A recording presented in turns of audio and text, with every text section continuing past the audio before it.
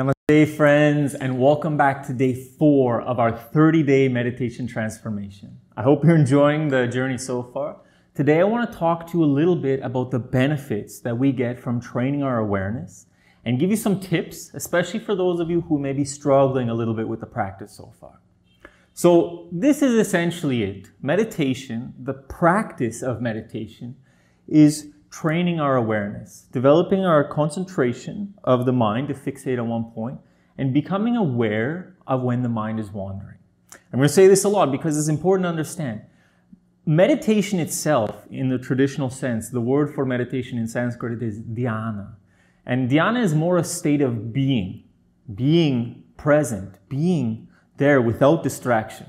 But when we practice meditation to get to that point of being, we are practicing to develop our awareness, to become aware of when the mind is going somewhere other than the present moment.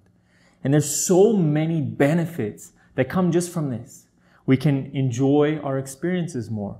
We can be more present. We can be more helpful. We can be more efficient. A lot of studies have shown that when the average person gets distracted, maybe you're on task at work and you get a call that you weren't expecting and you have to switch gears in your mind. When you do that switch, it can take up to an hour and a half to come back to the state of flow, the state of focus you're in. Seasoned meditators, on the other hand, can come back very quickly because it's this training of the mind to move somewhere and to move back very quickly. This is why we're using this noting to ourselves when the mind has escaped us. Okay, so this is what I want you to focus on today and through the rest of this program is really being aware of that moment when you catch yourself. Not necessarily when the mind goes, because usually we don't notice the moment that the mind goes. But when you catch yourself, this is when you say to yourself, kind of let it wake you up. I am thinking, I'm coming back to the breath. I am thinking, I'm coming back to the breath. Remember, like we said yesterday, we don't take the whip. You're not a terrible person. It happens to everyone. It happens frequently, more often than any of us would like to admit. The mind is escaping. But when you notice it, bring awareness there. Let yourself be aware of that and come back. This training brings so many benefits with us. This is why meditation helps to lower anxiety, helps to remove distractions, helps us from not worrying, and helps to heal us emotionally because we notice when our mind is going in a direction that doesn't serve us, when our mind is taking us into something that's not even real, an alternate reality where we're infusing our beliefs, our expectations, our judgments of how something is, we're flavoring it with that, but it's not real. So when we're aware of when the mind is going there, we can say, come back to the present, because the present, what's happening right here and now, is the only reality that really exists. The past is gone. It's jaded by our memories. The future is jaded by our prediction and our experiences of the past, but the only real moment is here. So when we can train ourselves and really become aware of this moment, I'm not present, coming back. This has so many benefits. So really bring awareness and tell yourself at this point, I'm thinking, not in a bad way, not in a good way. Just as a very neutral, I'm thinking, I'm coming back to the breath and come back to tracing the flow of breath. This will take you very far. It's such a simple thing, but when you can be aware, and you might be like, oh shit, again, I'm thinking, coming back. I'm thinking, coming back. I'm thinking. Really highlight that exclamation part. I'm thinking. I'm coming back to the breath. Okay, I'll go a little more into these benefits later, but right now there's a few more things I want to touch on that some of you might be experiencing. So when we are focusing on this developing awareness and concentration, and we're really relaxed in our body, it's lowering our brain waves. We're going down into a more relaxed brainwave state. We can go into the alpha state. We can go into the theta state. A lot of benefits, a lot of healing, a lot of stress reduction takes place in these states. Usually, our society is very dynamic. We're very go, go, go. We're always in the beta state. We're at a high frequency, sometimes even at a higher state. We drink coffee, we take stimulants. We do all these things to keep our mind at a high vibration. So a lot of us are not familiar with going into that relaxed state, with going into alpha, with going into theta. And the only time that we go into that is when we're either vegetating on the couch or when we're going to bed. We go through this descension of our brainwaves as we're relaxing just to go to sleep. So what a lot of you might be experiencing as we're relaxing the mind, relaxing the body, and developing this state of presence, is that we relax a little bit too much and you're all of a sudden watching the breath, breathing in, and you're getting this nod, this dropping out. It's like your mind is going unconscious. Very common, and it's a sign of healing. Remember, these states, these slower brain wave states are very healing, reducing stress, reducing cortisol, lowering the blood pressure, lowering the heart rate. So much healing takes place at this point. So it's a beautiful thing, but we want to stay awake. We don't want to drop out of consciousness. It's typically something that happens more earlier on in your meditation path. As you progress, it happens a lot less because there's less resistance to this state and there's more familiarity with it. But if it's happening to you, I encourage you, check your posture, because if the posture is slouching, it's a lot easier to... So really, at this point, if you start dropping out, press in the seat, reach up to the crown, really try to find this very erect posture that will help you to stay more alert. And maybe you need to open your eyes. It can be very helpful to open your eyes. Make sure you're not looking at something. Just glance about 3 feet, 2 feet, a meter, half a meter in front of you on the floor. And just keep your eyes open, just slightly, but not really looking at anything, because having the eyes open can tell you, oh, I'm not actually going to sleep. I'm just watching the breath and staying present. So if you're nodding out, sit up straight, open the eyes, gaze somewhere blankly ahead of you. Another thing that a lot of people experience, especially early on in their meditation, is itchy. You got an itch here, you got an itch here. All of a sudden you're supposed to sit still and things are itching all over the place. And this can also be attributed to going into that slower brain frequency and healing taking place. Much like when you've got a cut and the cells are repairing and you get this itchy. We're giving some similar effect to our nervous system when we're calming everything down. We're allowing it to rebuild, to restore, and to heal. So that can give us this sensation of itchy all over the body as this healing effect is taking place. So like I mentioned before, if that happens, if you have an itch, you can scratch it.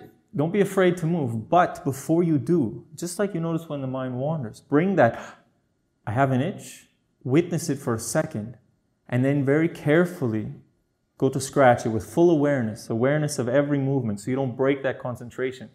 Don't just be like, fly on my face. Oh, wake up out of the meditation. No, fly on the face. Man, if you've got flies when you're meditating, this is such a painful but powerful tool for developing this awareness of the senses, control, and really choosing to consciously make an action. I think that's enough said for now. So just recap. Meditation is very healing. We're reducing cortisol. We're reducing anxiety. We're helping to restore our nervous system, repair ourselves, be more present, improve our memory. Beautiful things. If you're nodding out, sit up straight, open the eyes. If you're itchy, you need to make any adjustments. Feel free. You don't have to resist it, but bring awareness. Notice the moment before you move. Okay? I want to say one more thing, because after today, we're going to be going into we're learning a new asana tomorrow. And as we're progressing in this path, the asanas are going to require more flexibility of the hips, more flexibility of the ankles. So if you're already struggling with the pose and you're maybe not warming up with the 30-day Kundalini program, I highly recommend you to check out this other program called the Pavanamukta Asana series, where we work on waking up all the joints of the body. For the purpose of this meditation, you only need to do the first section of it, where we deal with the legs. But we wake up the toes, the ankles, the knees, the hips. I had to look at my legs to remember the parts of the leg. But I'll leave a link to that here. I'll leave a link to that in the description. So if you are someone that's struggling to find comfort in your meditation posture, taking a few minutes to do these warm-ups before the meditation can make you that much more comfortable and can prepare your body for the more advanced meditation postures. Posture is not important. The centering of the mind is important. So what is more advanced is how still you are able to go inside, not at all what you look like from outside. But still, especially for people who are developing their meditation, it's good to be aware that you've got all these different postures. It's good to work to balance right and left, and that's one of the intentions behind this 30-day challenge. So check that video out if you want, and beautiful. I think that's enough. Let's get ready for our meditation.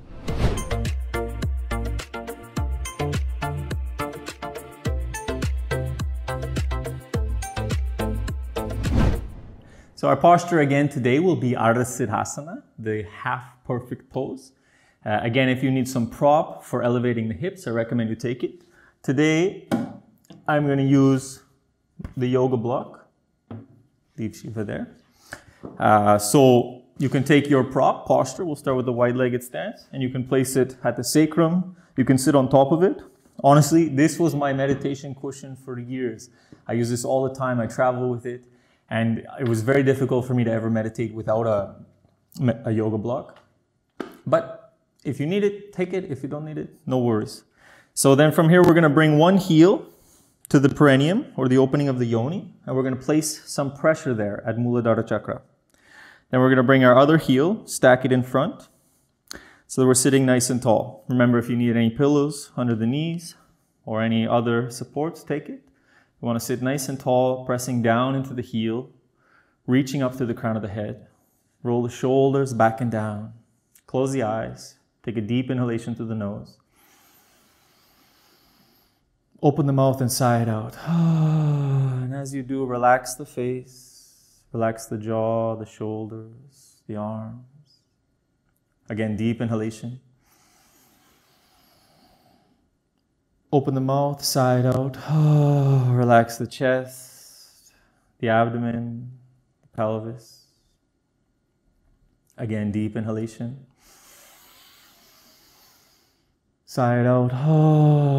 Relax the pelvis, the hips, the knees, all the way down to the toes. Sitting with the eyes closed. Bring your awareness to the respiration, flowing in and out through the nose. Feel the breath coming in through the nose, down the throat, deep down into the belly. Feel the belly expand with the inhalation. Feel the belly sink in as the breath travels up the throat and out the nose. Continue tracing the path of the breath.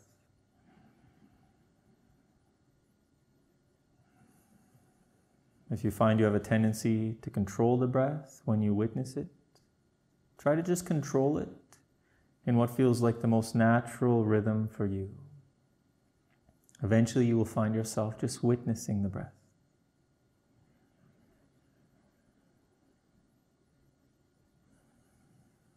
Being aware of all the physical sensations, subtle vibrations of the breath moving in and out of the body.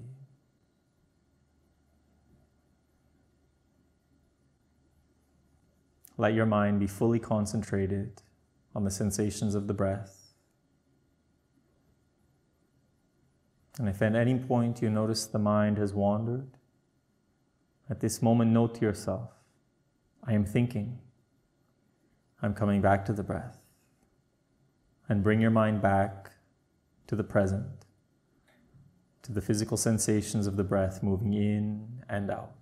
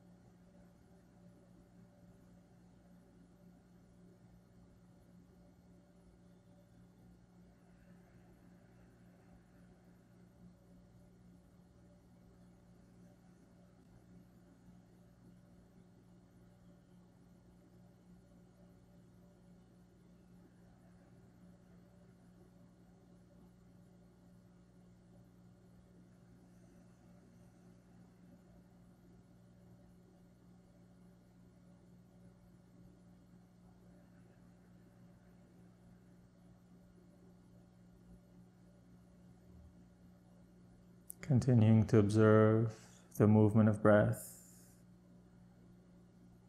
If at any point the mind wanders, note to yourself, I am thinking.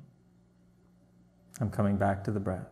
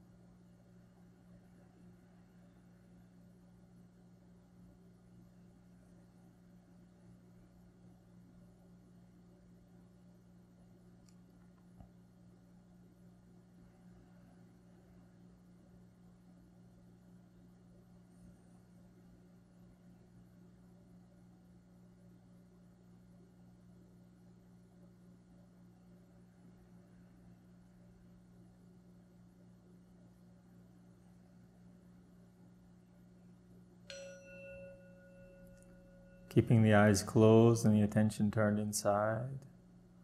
Slowly make your way into the alternate meditation posture, releasing the legs, bringing the opposite heel to the perineum or opening of the yoni, stacking the heels in front of each other, making any adjustments to find comfort in the pose, and again coming back to the breath, observing the path of the breath in through the nose, down the throat, expanding the belly, relaxing the belly, breath flows up the throat and out the nose.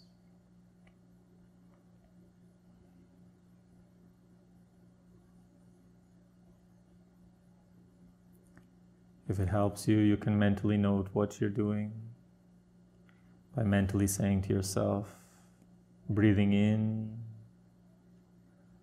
breathing out.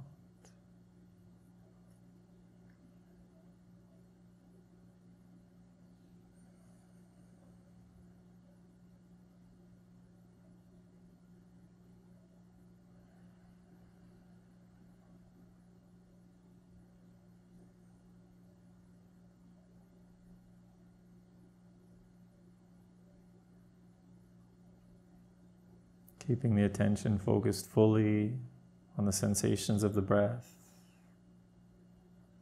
Noticing if the mind wanders and calling it back.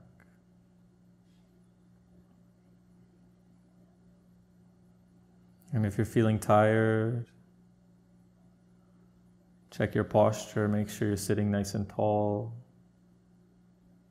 If you need to, you can open your eyes slightly and gaze blankly at the floor in front of you. Keep the attention inside, witnessing the breath.